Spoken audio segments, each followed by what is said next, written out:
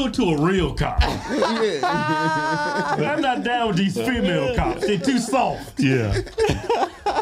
Let's pull up the state trooper. All right, here we go. Well, this cop's an asshole, ain't he? Yeah, he's a big time asshole.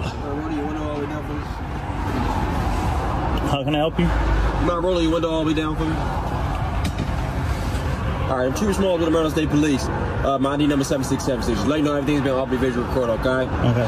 Just know I see your firearm. Just don't reach for the firearm, okay? Got your driver's license and registration card. The reason I stopped you is for the tint on the windshield, okay? Okay.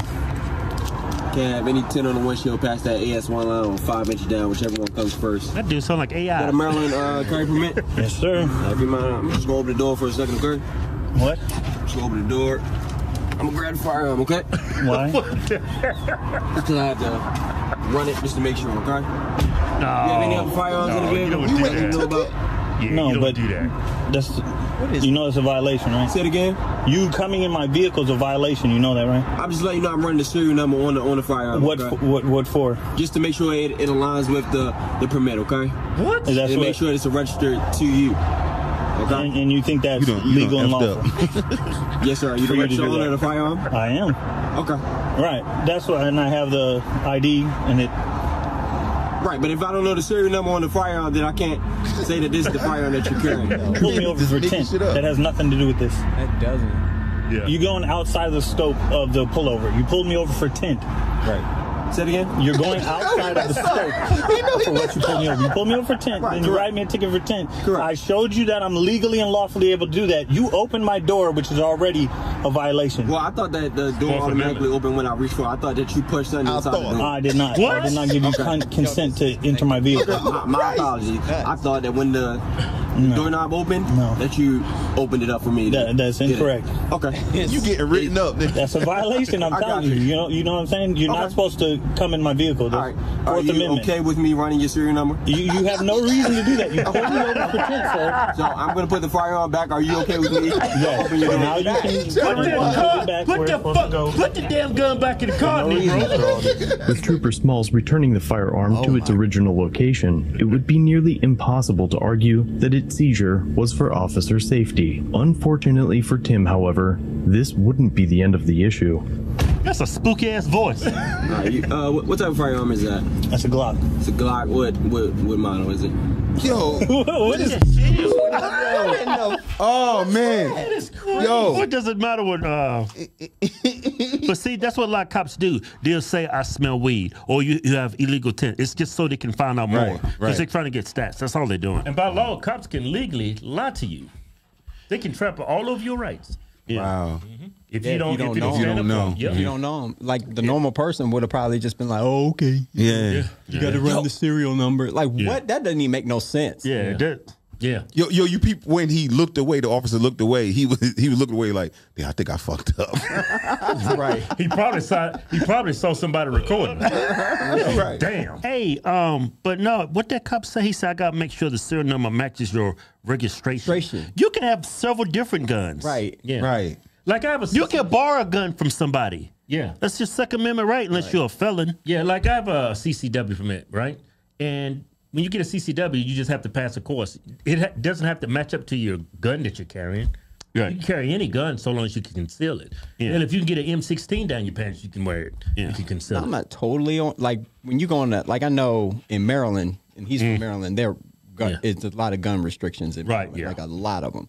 Right. So you got to have a permit for a permit for a permit. It's a lot of a lot of regulation. It's not like here, and it's definitely not like Texas. You can't just go into a store and just fucking buy a gun and walk the fuck out. So all of the ID process that he was trying to verify, you have to do that in the store. Yeah. I can't even physically buy a gun, walk out of the store with a gun without going through this whole process. This whole process. So the fact, like, there's no reason for you to do that if you see it in my car. Right. Because if I'm carrying it in my car, I have a CCW. I have it, because everybody in Maryland knows. Right. Baltimore, especially I'm, from the Baltimore, like, in specifically in that area, like it's almost like level of New York. Like you can't, if you don't have a fucking license or reason to have a gun, nigga, you going to jail. Yeah. Oh yeah. Yo, he just forgot his whole reason for pulling the dude over. Yeah. He's going on some other shit. Yeah. Yeah. A lot of cops like to pull you up for something stupid and just go to fishing. Man. They just like to fish. A lot of them be hating to be wrong, man. Like, yo, bro, you was wrong. And then he tried to, let me go ahead and put this back. No, what kind of gun is that? A cop would never admit they wrong. Right. They will never do that. Cops do not like that ego stomped on. Yeah. You just, man, you escalating everything. You hurt that ego? Oh, okay. Yeah. Oh, it's like that now. Okay. Yep. You know what? I smell weed in here. Yeah. Get your ass out the car. Women cops you be scared the shit out of me. Yeah. Man, they got a chip on their shoulder. Their voices are shaking. You can look at their hands, they're shaking. I was like, man, this bitch is gonna kill me. Yeah. When I see a white police officer get off, a white guy, it's my lucky day. If I see a black dude or a female, I'm scared. Because that black dude, especially with a white dude, he's got something to prove to that white guy. Yes, you do. He said, you crazy as hell. God damn. He can't have black cops just trying to fit in. He trying to fit in. The white cops whooping his ass. Man, you crazy as hell. The only time I've ever been put over a cop and I didn't do nothing wrong is it was me and Elizabeth was in the car and Dana was in the car. She was about 1. And they came to the car with guns drawn and everything. I was just sitting there. They's like, where you coming from? I said, Jack in the Box. Here's the fucking bag. Right? Wife's sitting there. I got my hands up like this. He said, well, your car matches the description of an armed robbery that just happened. I said, okay, well, shit, I got the kid in the back. She's eating some damn Jack in the Box tacos. And it gets left. You know what? Cops are like robots. You can look at the car. You can see the people driving the car. More often not from behind, but when you pull up, you see somebody that doesn't fit that description. You look like you would tone it down something. Like, well, we was coming out of Red Hill Inn. No, those cops was messing with us. They thought we was in a gang. We came out of Red Hill Inn in Tustin, California. Those cops used to pull us over every day. Wow. Well, we was driving a 1985 Cadillac Baritz. It looked like a damn hoopty. I remember I used to come out my apartment. The cops was out there in front of my house looking at me. They used to follow me everywhere I went. Yeah, Tustin PD. Yeah. No, that was bad. I forgot about that. One day we came out of the hotel and we had guns drawn on us. I said, man, and they had that same old spiel. Oh, you fit the description of 2 murder suspects. I was like, I remember that. Y'all look like, y'all in the gang? They was on parole? No, there was the gang unit, though. Yeah, they used to harass the shit out of us. It was so bad, I moved out of that city. Because everywhere I went, I got pulled over. Yeah. I'm surprised you ain't got a bad shit with cops. Because shit like that, people get a bag straight with cops. Yeah, but interaction. But more often than not, the only time I had trouble with cops was the gang unit. All the other cops did treat me with respect. But the gang unit. The gang units, they was that because they got a lot of pass for a lot of shit. They're actually gang members with badges. That's what it came over. We always kept calm. We didn't escalate anything. I was like, look, man, I'm one of the good niggas. I ain't did nothing to nobody. Ain't got to do what you gotta do. I didn't do nothing. I remember me and Keith used to work loss prevention in Long Beach. We probably arrested over 3,000 shoplifters. Not that damn many, you non-counting. 1,000, Kevin. 5 years. About 1,000, not 3,000 people, man. Together, y'all was cleaning 3,000 people. Okay, together maybe 2,000 people. No, you still 1,000 off. No, man, I got books of y'all used to catch that much people. I remember 1 month I caught like almost 200 people. God, 1 month, man. Yeah. God damn. You don't remember? Like 120. Man, suck my cock. God damn. So we was in Long Beach, right? Yeah. And we arrested these shoplifters. Steve got all the time. So I don't know what's blown in. But I've made thousands of arrests, right? Yeah. I remember the cops when they get there. Those cops in Long Beach, they were rough. And whenever we had someone there that would mouth off to the cops, man, the first thing they would do, they would pick him up like this and slam him to the wall. I see that shit all the time. Yeah. Wow. I remember we was arresting somebody. Kevin was, man. I remember this woman was resisting her. Kevin picked up and body slammed the bitch, right? Well, she was resisting. Some store cops. Right. And then her boyfriend comes out. It's this fat, short Mexican dude. He comes up just like this. Kevin said, bah! He went down. He got up. He said, bitch, get in the car. And he took off. I was like, man, that shit was crazy as hell what you just did. She was resisting arrest. Oh, my God. That shit was crazy. Body slammed the chick, and then the dude gets out the car.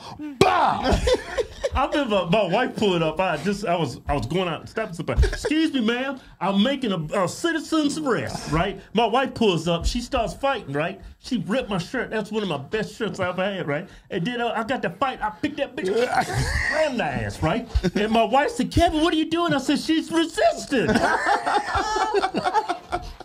Damn, y'all was one of those. Y'all was one of those store cops like that. Yeah, back then in those days, man. Yeah, because rough. It was. I wouldn't punch a girl. Or, you know, but I would put her on the ground and put her on. You damn sure I didn't body slam. You a damn sure punch a bald Mexican. Well, he came at me here like that. This motherfucker's like 5 feet. He was like, come on. His damn reach like this. He was like, bah. His reach is like this. Kev's like, man, you crazy as hell. Bah. And you hit him. He hit his ass with a jab. Bam. That dude feel like a damn bag of potatoes. See, that's crazy. Y'all was damn. Y'all was wrestling motherfuckers like that. That's we was a PI for 3 years. They was top flight security. Right, top flight. It was top flight security. We got that top action. Flight. Okay. We was top flight security. Day was based on us. That's where they got the story from. Right. Yo, so y'all had y'all had mace and handcuffs? No, you can't just handcuffs. No mace. You couldn't mace nobody. Yeah. Damn. Back to you during the arrest. Right. What I do? Could do that. Man, that was considered assault because I'm a private person still. You could handcuff him, but for some reason you could go.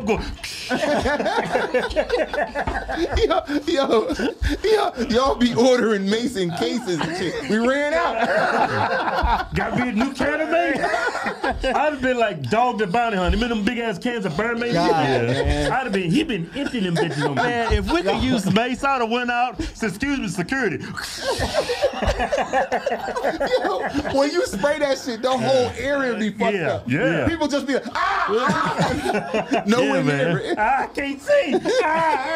That's the whole point, man. Yeah, man. But God damn. That was a rough job. That. Yeah, man. Did that shit.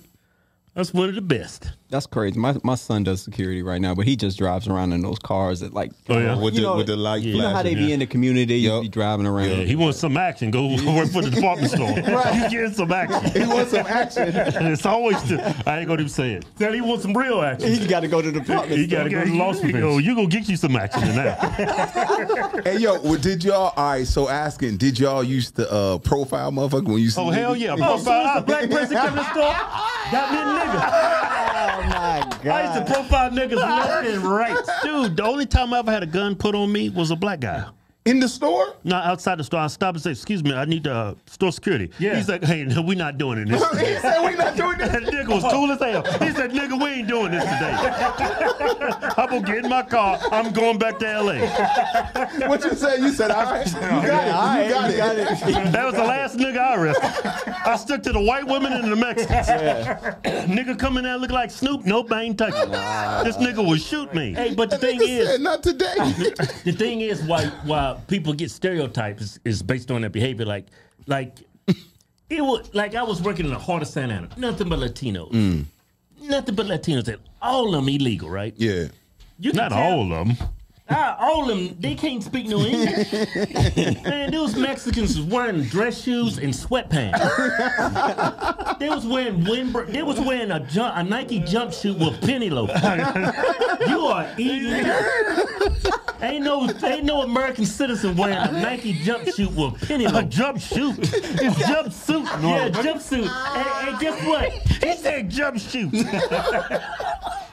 I saw a Mexican man. That dude was wearing like MC Hammer pants with dress shoes with the penny in it and a damn windbreaker. Yeah. I was like, don't nobody dress like that but an illegal immigrant. Yeah. That's a motherfucker who don't care about what people think. Yeah. You illegal, nigga. But when you do that job, you do because you see who steals. It's a lot of times it's women with strollers. A lot of times it'd be Latina, white women strollers. Black males, I wouldn't just watch them just because they're black. It's like their body behavior. how they're dressed. If a nigga's walking in with a gold chain and his pants is around his knees, I'm gonna follow him. Yeah. I imagine if a bunch of kids walked in, teenagers walked in, you just follow them. And then they scatter. Yeah. It's like I'm gonna follow. Yeah. You're like, damn. Yeah, but that's who was stealing. Now the attraction is this black skin. Oh, I got a nigga in here today. He on up and up. He's paying attention to the merchandise. As soon as a nigga walk in the store, he doing this. Yeah. He doing this. He looking for the camera. He looking for the cameras. Yeah. He ain't trying to buy now. Yeah, you can tell who's shopping because they be looking at the clothes. But right? Shut up. Don't be looking around. They be looking. Man, you put it on. The people steal, man. They be like, yeah. Be looking at it, but like it didn't be like. They give it away. They look right at the ball. Like, niggas start walking. They do. They be looking at people like this too. Yeah. Sideways and shit. Yeah. They'll go up to a damn, like, it'll be a hat on the rack, right? Be like this. He do like this. Then he do like this.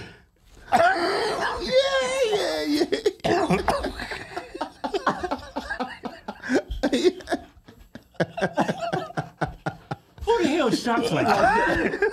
Nigga just balling up a hat. Yo, that's that shit. Yo, I done did that a couple times. Yo, take it, clack, clack, clack, clack. Yeah. And walk around. Start balling that shit. Here's a brand new shirt. You balling that bitch up like it's socks. What you gonna take it to the register? Yeah, I like to have this. Yo, like this. Yeah. It's all behavior, man. Yeah, all behavior. You look at behavior, but That's funny. Those good times, man. But when we go from like store to store, we wasn't in the same store every day. You go to white neighborhood, ain't nobody stealing. Yeah. You be in there, a Mexican come, he be like, oh shit, here we go. We got some Mexican in there. Yo, now there's like this comedian Marshall Brand. He got a joke about that. He said, "Why you don't? Because you just don't see them. Them motherfuckers that fast." Yeah. They're a lot smarter too. Them niggas slick. Slick. White people slick as hell. White people when they steal, man, they're professionals. The motherfuckers pull up in the back while you looking for motherfuckers. They got a truck already. It's like some Italian job shit. Man. Like, a lot of the white people steal, they already had friends and they would go up to the restaurant and they would just give it to them for free. That's how a lot of white people steal. Like white girls, they used to steal jewelry and shit like that. Yeah, a little stupid shit. Yeah, little stupid shit. The small is hard to catch them. But you would see professionals, you see a family coming out. That shit organized. Yeah, organized. They're coming out, they'll pick out a suitcase and you have like a couple of people just casing the place just looking for security. Yeah. And then before you know it, man, you lose track of them. They outside in the parking lot with the shit. With like $2,000 in merchandise. Yeah. I don't know if I want to disclose this shit. I used to do some crazy wild shit. With everybody did something. Damn, yo. Everybody did something. We used to fucking buy, we used to buy like Power Wheels. Like we'll buy it and then we take out the pieces in the store. Just it'll take a while. We take all the pieces and start putting electronics in the shit and then go buy it. Oh, okay. You put other products in. You put other products in. Yeah. Imagine a worker working. They were like, "Yo, why the hell this wheel is over this?" Why this shit so heavy? Goddamn. We've seen that before, but it's not common. It'd be like a suitcase. They go buy a suitcase. Yep. They fill that bitch up and take it up at her. Like, that's. I was about to say I've seen that. Yeah. I've seen the suitcase where like they'll take the suitcase and the tags are on the outside, and then they'll open up the suitcase and then going around the store putting stuff in the suitcase, zip it up, and then take the suitcase up to the counter and beat the suitcase out, put a whole bunch of shit in it and roll the shit out. I've seen that. But your shit sound complicated. Yeah, man. Chris is professional. Yeah. That shit, they'll look back like, damn. You know what we used to see all the time, what the black people would do? Check fraud. Check and credit card fraud. They as soon as they come in, go up there, they'll try to buy the same, they'll try to buy gift cards, stuff like that. They all do the same shit. Same shit. It's crazy. They'll go straight to the leather jackets, pick up like 6 of them, and walk up to the counter and already have their checkbook in it. It's like, he shops like that. Right. Yeah. That's just crazy as hell. You got 7 sons that all wear media, motherfucker. And man, when you would try to follow black people, oh my God. They catch on quick. They would act a fool. They catch on quick. What you trying to say? I'm stealing? Yeah. I was like, yeah, you black bitch. Yeah, I done seen that shit. And it's crazy. They be setting this. Yo, this shit is. They got tactics. One be distracting while you all your attention. One just stealing like a motherfucker. Yep. Damn. Acting as a decoy. Knowing that you're following them, but you're a distraction, so the other one can steal. Exactly, man. That's diabolical. That's smart right there. You earned that. So. you earned that. You could distract me and my I never had the nerves to steal. I didn't do no stealing. You know what I'm saying? You ain't been desperate enough. Wait till your ass hungry. I've been hungry. I said, I don't give a fuck today. Let me say this. I guess you can consider it stealing, but I had when I needed to eat, I just made sure I was good with people at restaurants like McDonald's. Oh, really? So I would just drive to the drive-thru. It's stealing because I would just order at the thing and then pull up to the drive-thru. She put the bag in the car and I drive the fuck off. You had someone on the inside. Yeah. I didn't have the nerve to go in and just I need money. I've never had to do the money thing. I need money. I've never had to do that, but I've been hungry. Yeah. Me and Keith has been to the point when I got pantyhose on my face. And I got a toy gun in my hand. Yeah, we was gonna go in. I said, man, I ain't glad doing y'all this. didn't do that because that